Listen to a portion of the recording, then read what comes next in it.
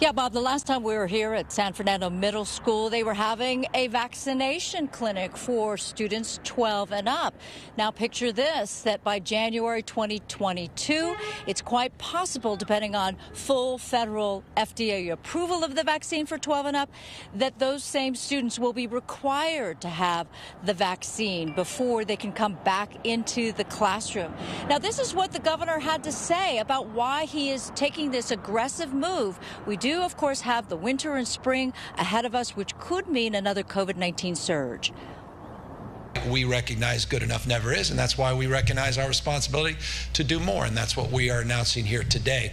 A statewide requirement for in-person instruction for all of our children to add to a well-established list that currently includes 10 vaccinations and well-established rules and regulations that have been advanced by the legislature for decades to add to that list the vaccination for COVID-19. We intend to do that once the FDA has fully approved the vaccine, which will give us time to work with districts, give us time to work with parents.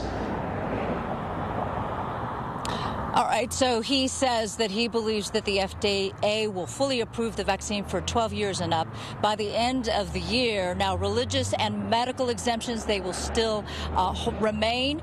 This edict comes after California became the second state in the nation to require that all school staff members, teachers, and support staff to be fully vaccinated. And here in LAUSD, already students 16 and up, they have to be vaccinated if they want to participate in extracurricular activities like sports. Now, take a look at what this means once again. So after the full federal approval, the vaccine, the COVID-19 vaccine, will be mandated for students 12 and up. This could happen by January 2022, or if after that point, then they will be required to have at least one shot by July of 2022.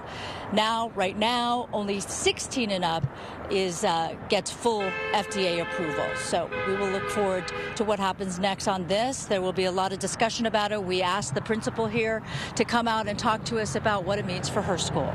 Reporting live in San Fernando, I'm Susan Hirasuna. Back to you, Bob.